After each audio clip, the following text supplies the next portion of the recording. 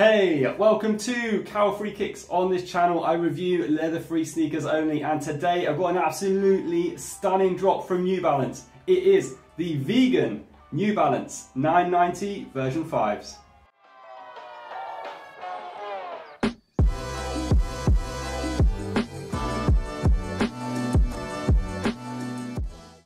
Welcome to the channel. If you've not seen one of my videos before, I always start by reminding you that I look into 5 main things when I review a pair of sneakers. Then at the end of the video, I will be giving these New Balance 9950 V5 Vegans an overall rating out of 5 stars. If you do like what you see as you're going along, please do not forget to click the little thumbs up like button below on your device. And if you haven't already and you want to show some more support, please click the little subscribe button as well. Right, let's kick this review off, as always, by checking them out on feet first.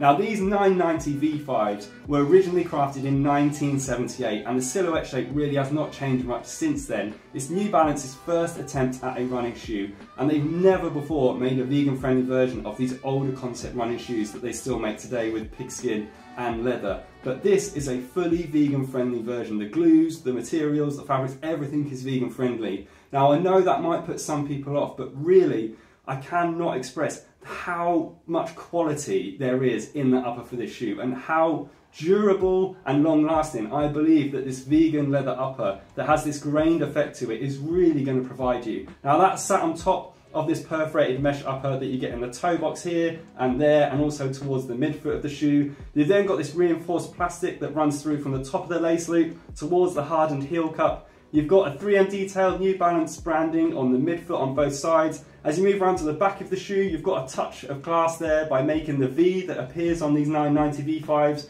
green as part of the vegan experience of this shoe. Also, the insole, the Ortholite insole, is green as well to mark that they are the vegan pair. As you move around to the inside of the foot, it's exact mirror image. You've got the hardened heel cup with some nice 3M detailing, the 990 detail on both sides. As you move towards the midsole of the sneaker, you've got the end cap system in the midsole, which you can see just there that's reflecting. It's the hardened plastic that's in the midfoot to provide extra support. You've got incredibly good grip on these, and it's a very hard wearing outsole, and it's very chunky. Now these traditionally are a running shoe, but I would say that with the weight and the amount of materials and the look that you get with these, they definitely translate more now these days as a lifestyle sneaker. And I just think looks wise, they look great. A really nice touch on the tongue as well is this American mirrored flag that you can see there at the top.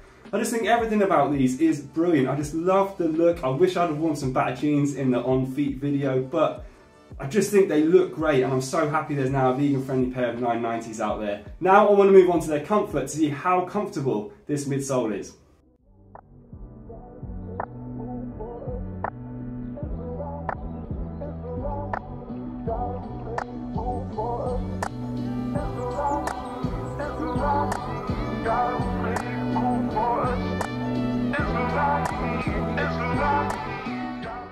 You can see from the step test that these made in the USA vegan friendly New Balance 990 V5s definitely offer a firmer ride underfoot than you might expect. But don't let that take away from the fact that I did find these very comfortable underfoot. I actually really enjoyed the firmer ride that these offer. I just found them very safe and secure and stable. You can definitely tell that the end cap system is there underneath when you're walking along. It does feel very secure. There's no real roll in your feet at all. And yeah, you do get quite a large chunky midsole with these. Even though they are firm, you do get nice bounce back in the heel and the midfoot. There's definitely not much responsiveness towards the toe.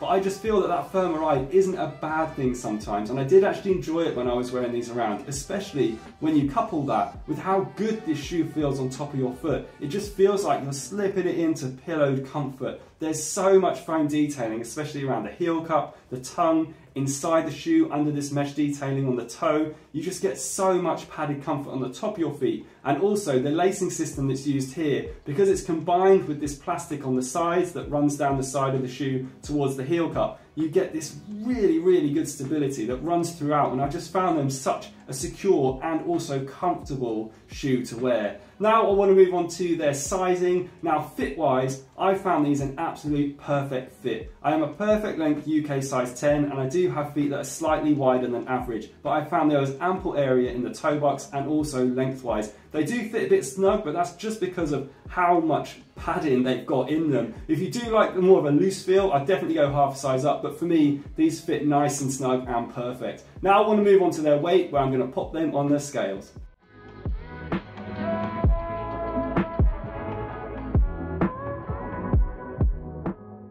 Tipping the scales at over 400 grams definitely puts these sneakers in their heavyweight category for me. If you're going to wear these for their intended purpose, which is a running shoe, or for any athletic use, do take into account that they are going to be on their heavier side. But if you're going to wear these as a lifestyle kind of everyday shoe, and also if you are going to wear them as a running shoe, just bear in mind that that extra weight is going to be a good trade-off, because these really are incredibly well made for me, and this possibly is the best vegan leather I've seen on any shoe ever. It just feels like it's going to be incredibly hard wearing. And don't forget, with this shoe as well, you also get the end cap support system in the midsole. You've got this firmer ride, which is less likely to give in over time, which does sometimes happen with the more cloud-like foams that you get these days. And also you've got an incredibly rugged grip. So over 400 grams, yes, it's heavy, but it will possibly have that longer lasting effect, and I don't mind it too much as a lifestyle shoe, and really I don't want to give them too bad a score in this section because I absolutely love them. Now I want to move on to their breathability, where I'm going to pump them full of smoke and see how breathable they are.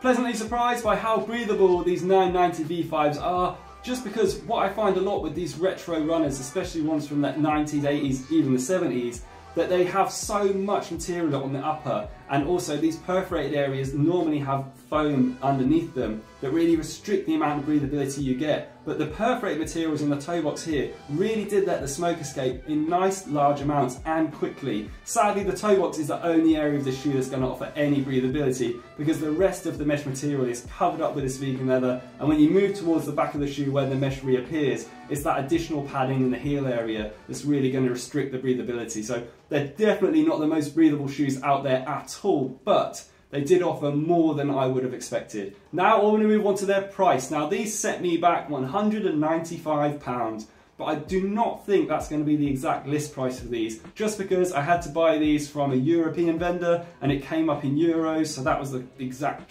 transaction that happened on that day. That was the exchange value. They cost me €220 flat price. I don't really know what the US dollar price is going to be at this time, to be honest, just because I found these incredibly hard to get hold of. Now, they were supposed to be released in the middle of November, but they've just been delayed everywhere. But for some reason, this Italian vendor is actually selling these at the moment, so I managed to get hold of a pair to review. Now, my overall score for these shoes is just going to be 5 stars. And I know that's probably just because I love them, and it's probably not a really fair outcome compared to some of the other reviews I've done, but I just believe that New Balance making a vegan-friendly version of one of their all-time classic runners is a massive step in the right direction for the sneaker industry. It's more friendly for the planet. It's just a great way for New Balance to really showcase that they can make shoes that are going to be long-lasting and durable with vegan materials. And yes, they're definitely not the most breathable. The price is a bit high, but when you think about it, you're going to get a shoe for life with these, really. And they're definitely on the heavier side, but I just think looks-wise and what they represent definitely deserves a full 5 stars. Now, if you've liked what you've seen today, please do not forget to give the video a thumbs up, like button below. You can also follow me on Instagram if you want, and drop any comments if you agree or disagree. Hope to see you again soon. Bye.